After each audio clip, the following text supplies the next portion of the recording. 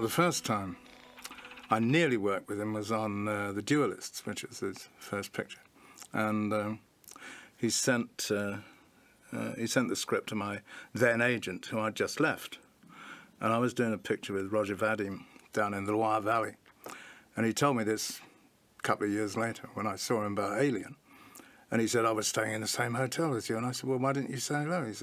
He said, because you hadn't replied to the fact that I'd sent you a script. And I thought, sod him, you know, why should I talk to him? So he didn't talk to me. Of course, the agent hadn't actually sent the script to me.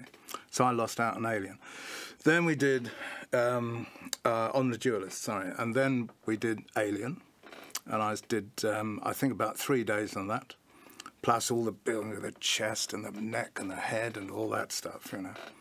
And after 3 days, I had an extremely bad bronchial attack, the first time in my life. Never happened since, either.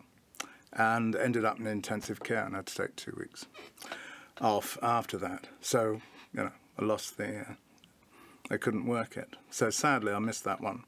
And John did it, John Hurt did the, you know, and the whole thing I wanted to, you know.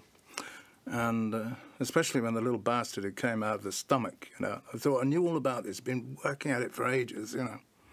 And he was sold, the little alien was sold for something like, I don't know, about $40,000–50,000 or something recently, you know.